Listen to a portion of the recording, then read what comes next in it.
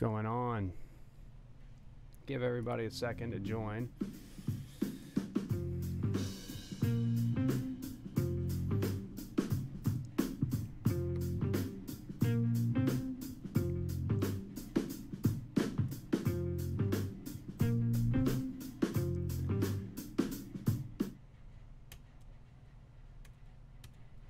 Hey, what's going on, everybody? I am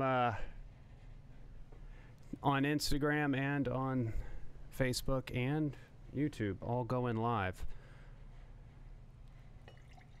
Welcome to episode 11, Shift Drink Live. It's been a while. It has been a couple of weeks, I think, to be honest. So, had to go for a quick vacation. I would not say it was a quick vacation. If you guys got notified earlier that we went live, you guys met our new sound guy. That was Jaden Doyle. He was working on everything. Yeah, he was working on getting it all set up for me while I was doing a project at the house. Have you ever signed on for a project that you think is only going to take you like 20 minutes? You're going to put some stuff up, and I'm going to put this garbage can in there, and it's going to be on the countertop, 30 minutes max, and 2.5 hours later, and a trip to Lowe's or whatever it might be. You're still working on it? Anyway, we finally got it all taken care of. Finally got it all done. So, welcome back to Shift Drink Live. We had a nice episode a couple of weeks ago, and I didn't get to talk much, so cheers. It's the first beer of the day. Ah, it's tasty. Tasty, tasty. So, I was, we've been doing a lot of work. Everybody's like coming and like working on trying to stay open, trying to make sure that they're staying safe and trying to just, take care of their employees and pay their bills. It's been an interesting time, to say the least. I have friends that, are in last-ditch efforts to try to save their business, and I'm not just talking about restaurants, like they're really buckling down and trying to pivot. That's the new word, right? Everybody, quick task honeydews. Everybody is trying to pivot. That's the new word. Pivot, pivot, pivot. Or, redefine. Over the next little while, next couple of weeks, I've got a list of people that I want to pull in, and we'll do some Leave It on the Lines, and we'll let them explain how they're pivoting and trying just to stay open. As we go deeper into the situation, I got friends that I reach out to, and some of them are, sick right now, trying to get through it. Some of them, when they got COVID, were really, really sick. And, it was tough on them. And then some of them are like, well, I'm just tired and I don't want to eat anything. So, I guess I just wish everybody just stays healthy and gets to keep their stuff open.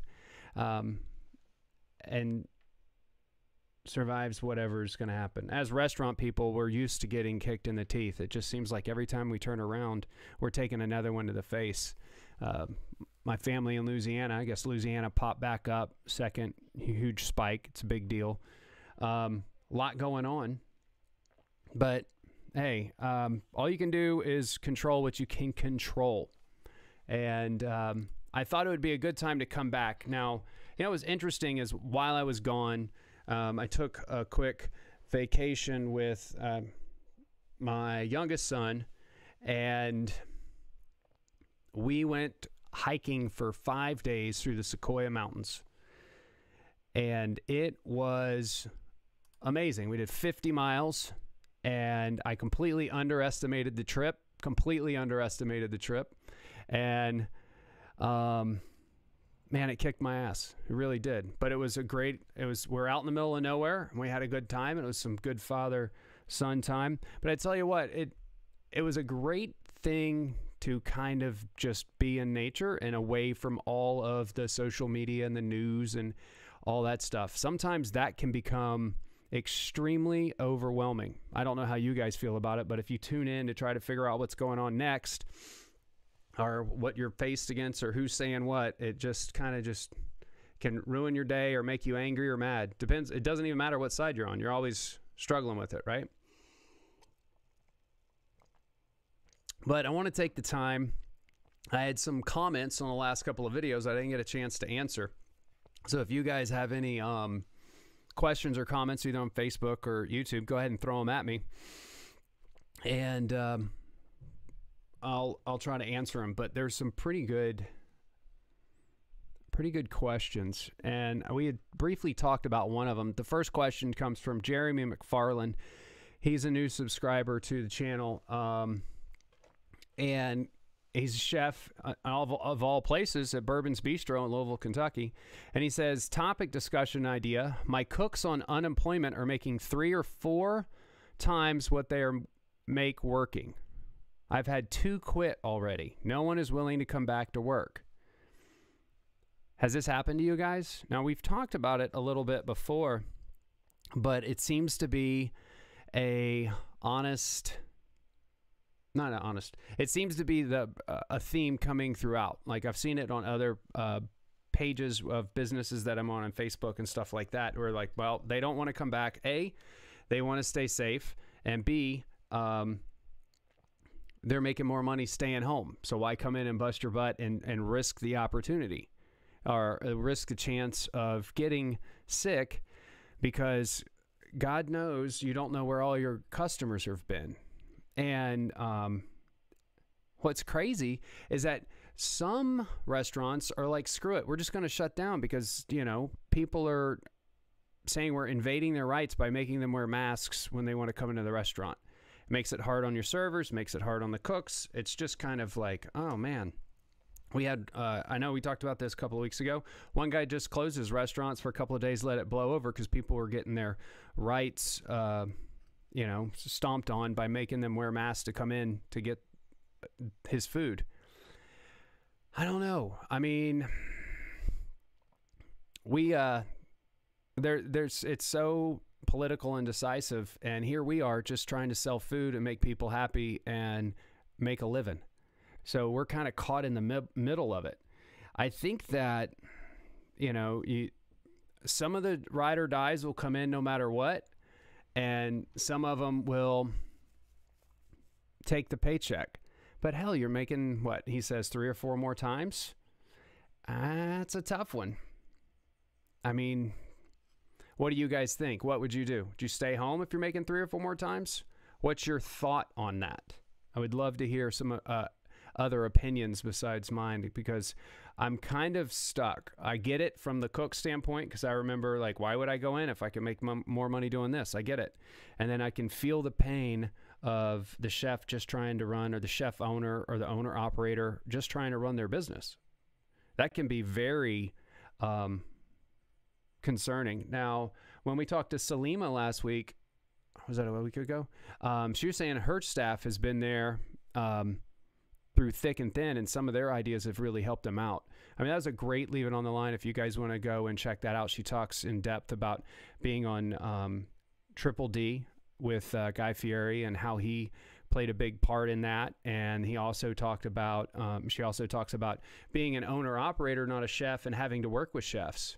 So it's been, it was a very good insight. I enjoyed that conversation a lot. So you guys can check that out on a previous Leave It on the Line. Chef Will Gunther on Instagram says, but here in Ohio, you wear it and then take off. Servers touch their face. It seems less sanitary. Yeah, it's the disposable glove conversation that I like to have with people. Disposable gloves in the title is disposable. And I feel like cooks sometimes wear disposable gloves way past their life. You're supposed to take them off, wash your hands, throw them away, and put on a clean pair after each task. I feel like the mask situation, even with people, right? They don't even know what to do when they're wearing the mask, because they're touching their face, they're touching the mask, they take it off, they leave it in the parking lot at the grocery store because it falls off, they don't want to get it. I mean, it's tough.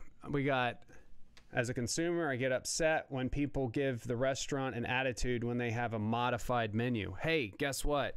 Modified menus, right? You don't want to buy a lot of product. Hell, it's hard to get enough product to run the menu in the first place. I have some guys that I'm really close to that are chefs for U.S. Foods, and well, there's a few of them that have it. Still have a job, but like U.S. Foods is not doing the sales that it used to. Neither is Cisco, neither is anybody. So they're shrinking their warehouses, and because they don't have the money to put it on the shelves. And then you're trying to streamline whatever you can make to survive, and then people are like, "Oh, you don't have the sweet potato gnocchi anymore? What's going on?" I don't know what to. Everybody wants their cake to eat it too, but like we're just trying to make cake and still stay alive, right? It's tough. You got cooks and people staying home and they're making more money. You got trying to run modified menus and people are upset that you do it. And you have people that don't know how to wear the gloves and you don't know what to, and I'm looking at all your comments. Anyone suffering with the brisket and chicken prices? Insane. Yeah, prices of all the proteins are going up, so you're having to raise your prices there. I mean, Chef Will's really dropping some major comments on Instagram. He's saying things like he watches people wash their gloves when they should throw them away, and you got to stop them. I mean, you got horrible prices on your proteins. You're having a hard time getting the product in the building. And then people want to get upset with you if you're like, listen, if you're going to come in and sit down in our restaurant, you're going to have to wear a mask until you start eating. And they're like, this is ridiculous. Katina Pruitt, customers get so angry since our menu is now limited. I mean, that's two different chefs in our industry saying the same exact thing. I mean, golly, it's interesting. It's like people finally go outside and they get involved and they're going to the restaurants, and then they're upset with the restaurant that they're trying to support because they don't have everything. Well, I think that's tough luck, right? You just want to like kind of scream when you're doing everything possible. It makes it really, really tough. Anyway, so that's kind of like where we are and what we're dealing with. I had somebody throw a question at everybody.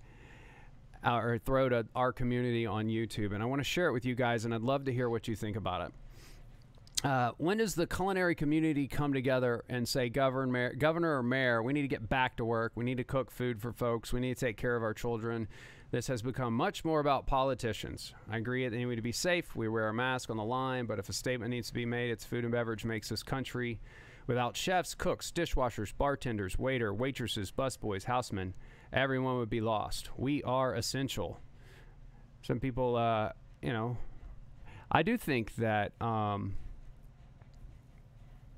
the business is essential, and it helps people find a little bit of reality or break from reality, and they get the opportunity to go out and have a meal.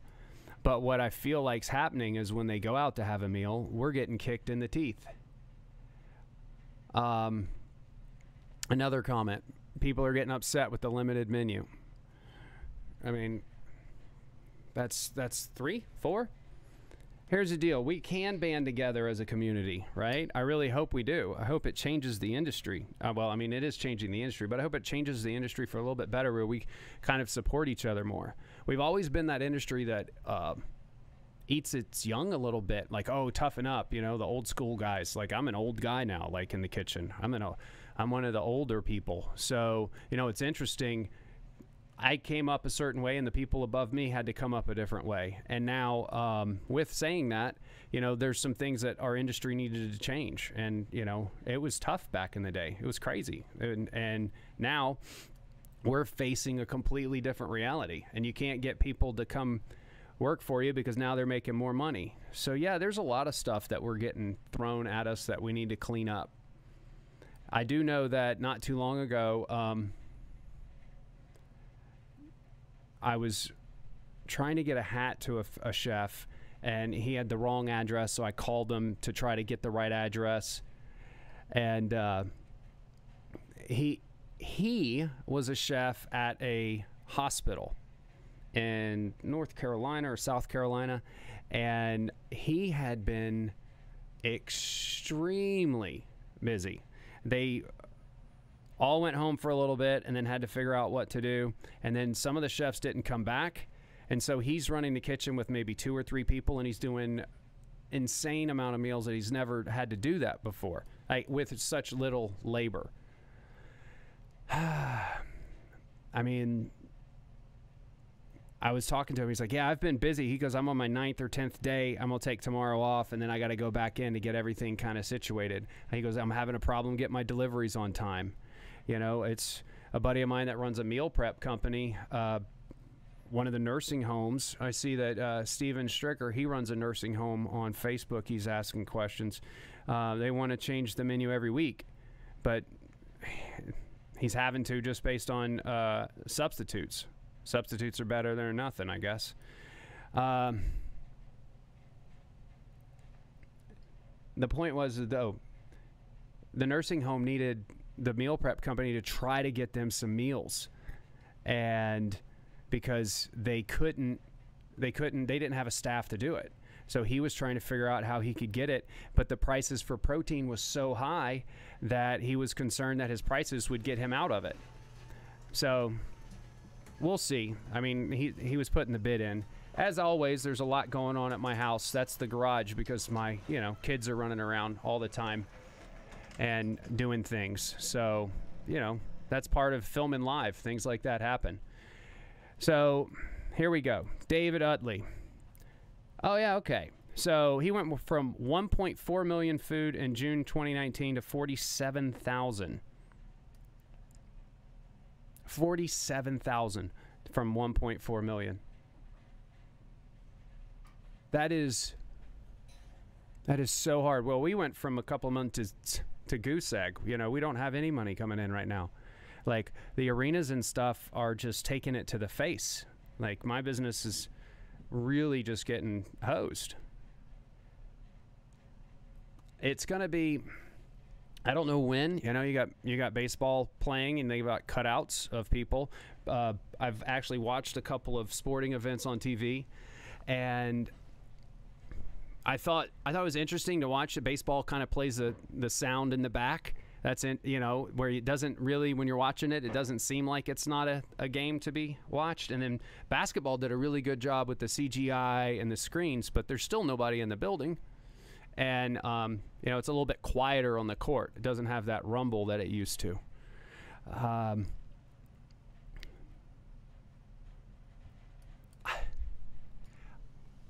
concerned because there's no start date.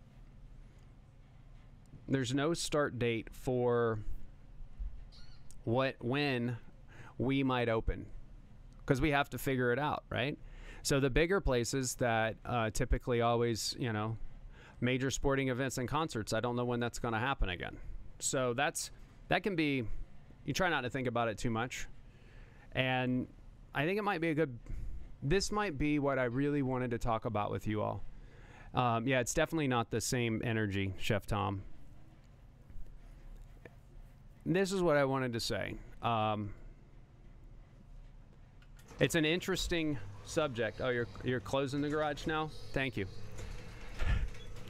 It's always something when we go live. We got to watch Jaden do a sound check earlier, and then now the garage door's open and closing.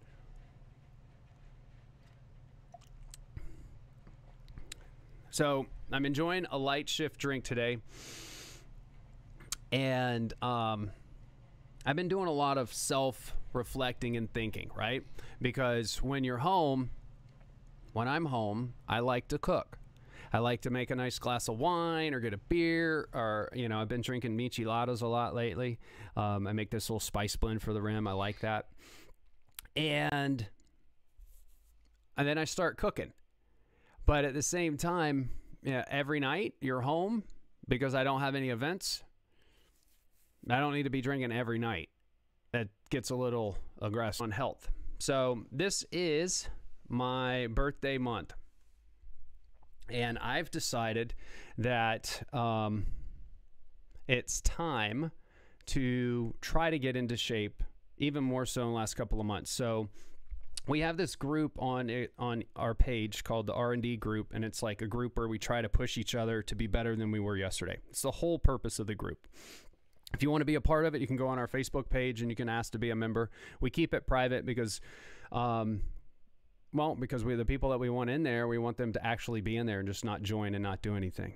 So this month, I have signed up for a 30K. We're going to do that on August 22nd, the day before I turn, 46 years old. It'll be interesting. I've never run that far. I'm trying to find ways to stay mentally and physically busy without going absolutely crazy. And I think that's what we all used to struggle with. And Chef Paul wrote an article about keeping the cook busy. And it's tough, right? Because if you're used to working 70, 80, 100 hours, whatever your time frame is, and then you go to working 40 or 20 or a regular 40 to 50 hour week, and you're not up until 1 or 2 because there's no events, it's a big transition. And I know I'm 4 or 5 months into this it's been since March, right? I'm deep into the transition, but 18, 20 years of this, and then it's kind of just going away on us. I recently saw a chef and he was like, "Oh yeah, thanks for helping me out." I'm like, "Dude, if you need any help on the line, you need anything, you want me to come in, just call me, text me. I'll be there." So my goal, besides maybe getting back in the kitchen for some friends, is to really focus on my health. And I think that's something I've talked about a couple of times on here, and I want to know if you guys are doing that. So you can DM me or, send me a message or a question. But it's something that we've never done before really well as a crew. Like, it's not something that you don't meet a lot of chefs and they go, "Oh yeah, I'm really taking care of myself." You don't meet a lot of people in the service industry that put themselves first. We typically put everybody else first. And I once heard somebody say, you're in an airplane and the masks fall down if you're in high altitude. They don't ask you to put the oxygen on somebody else, then on yourself. You put it on yourself first, because if you can't take care of yourself, you can't take care of anybody else. So my goal over the next 3 to 4 weeks is to take that into some very strong consideration. And I'm going to push myself to get to that next level. And it's going to suck. It's going to be hard. I'm going to have to do things I don't like doing. So I'm really going to try that. So if you guys want to follow that journey and see how that goes, you can jump on our R&D group on our Facebook page from Extreme Culinary Outfitters and be a part of it. We'll see how it goes. I mean, that's all we can do. That's all we can do. Here's another question. The place I work, the people call in for pickup. Most people just don't care in my state. How about when you call for an order for pickup and they take about, I don't know, an extra 45 minutes before they even come and pick it up? And then it's not as at the place that it should be because it took them so long to come grab it, and then they're upset with the quality of the food. Sometimes we can't win at all. I don't know. These are my thoughts and where I was going with it. Hey, Jay Chef, hey, we're going to have to get you on a show soon, right? That was a great interview. It's been an interesting couple of weeks. I'm going to tell you right now, if you can take a week off from social media, like I had 0 cell service when we were gone, 0. And all we did was walk to the next beautiful location. It was absolutely stunning scenery, and it allowed me to fully decompress. And I underestimated the trip a lot, but what I didn't understand is how soon my cell service was going to just disappear. So I didn't talk to I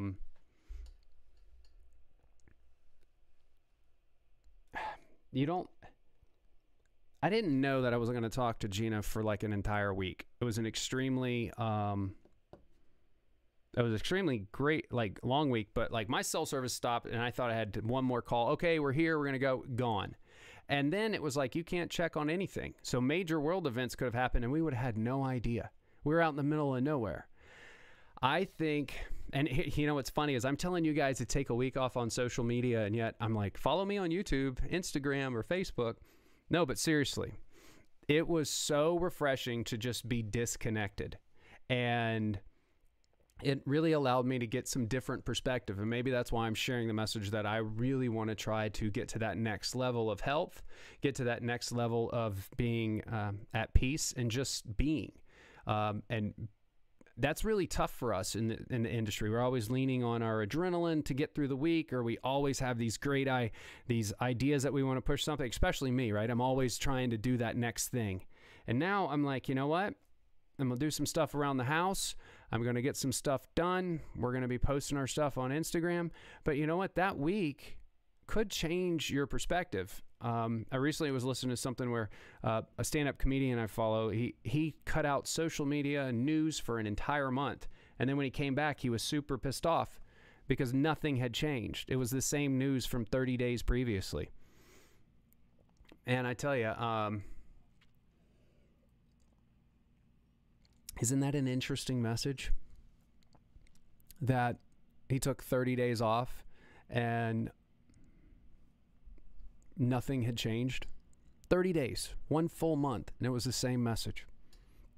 Maybe we need to remember that when we're looking at all this media and stuff, because I feel like we're under so much pressure as an industry that it's all just compiling on us. And then when you look out and you jump on Instagram or you jump on any of the stuff, or I stay completely off Twitter, but you know, I can't do it. I don't understand it. And there's always so much happening so fast, but it just inundates you with like stress, but yet our job is stressed, and maybe there's other things that we can find. So what I've tried to do is start doing more stuff outdoors, less stuff on the phone. But hey, you know, I'll take that time to say, you can follow us on Instagram, Facebook, or Twitter and just keep up with us. No, it's a side joke. But over the next couple of weeks, I mean, if you guys are interested in trying to find out what you can do to feel more relaxed or more at ease, maybe it's time. Look out for that R&D brigade on our Facebook page. I post little things on there that I'm thinking about, and I really just try to go, oh, I was reading this, or I was listening to this video. What do you guys think? I think that kind of stuff at this time is the most important thing that we could probably do, is take care of ourselves, each other, and I mean in the industry. Because, you know, one thing we've never really done is looked out for each other inside our business. So that's the message. That's this shift drink. You know, stay off the news if you can, and don't let it affect you, and realize that there's still people out there that are good and they want the best for everybody, and check on each other. Those cooks that you used to work with and you haven't heard from in a while, maybe reach out. Try to text somebody and say, hey, how you doing? You doing all right? Because it'll make you feel better. When you take care of others and you take care of yourself, it's just a good thing. I don't know. I mean, you guys, you know, I just saw a message from Chef Pollard. He's been following us for a while, and he was one of the guys and chefs that he shared stuff with me when our daughter was sick about his son being sick, and it was really nice. He's like, hey, you know, if you end up doing chemo, be sure you bring, you know, lemon drops, because it'll help with the bitterness, I think is what it was. And that meant a lot, because I knew that people out there cared about what we were doing. And that makes a lot of difference, because when you feel like you're alone and you're up against everything, it really weighs on you. And here's the deal. A lot of us are chefs and leaders in the industry, and owners and bartenders that people and restaurant managers, and they all look up to us as like some sort of like, oh, what are you going to do? You know? And when you're carrying that weight and you're looking for the direction and you feel responsible for your team and the people around you, you can get lost in that. You can completely get lost. And that's the tough part. And I think that's why it was another just amazing thing, because I've never spent that much time just alone with with the family completely secluded. Well, we've had big vacations, but Logan and I, it was just us, you know, like, and some other people, but it just was a decompress. Like, all the pressure was gone. All we had to do was worry about each single day. And I was talking to a buddy of mine, and I'm gonna wrap it up on this. I was talking to a friend of mine that was getting through COVID, and this is what he said. He goes, I'm just trying to make everything as simple as possible. Everything as simple as possible. Now, you often, and it's such a ginormous statement, because all he's trying to do is bring all of it back to this zone. All the crazy, worrying about all this stuff, just make it simple. If you can make it simple, you can manage it. And that's the first step, is bringing things back to the zone. You often read about, or I do, like, I read a lot of books written by Jocko Willink, and he talks about battle scenes and stuff. And when it starts to get really frayed and crazy, first thing he tries to do is bring it back to the training and to your zone and make it simple. Just make it simple and put one foot in front of the other. Yeah, audiobooks. Jeremy McFarland just, oh, hey, Chef, we were talking about you just a few moments ago. So I was using your comment, so I appreciate that. Switch over to some audiobooks. You know, one book I could highly recommend as an audiobook is You Can't Hurt Me by David Goggins. Anyway, guys, I could go on and on. It was fun catching up. We'll see you guys next week. Hopefully, in the next couple of weeks, we'll get some of these guests lined out, and we'll start doing some great Leave It on the Lines. If you guys have anything that you want to add, please DM me, shoot me some questions for some topics. And until next time, cheers.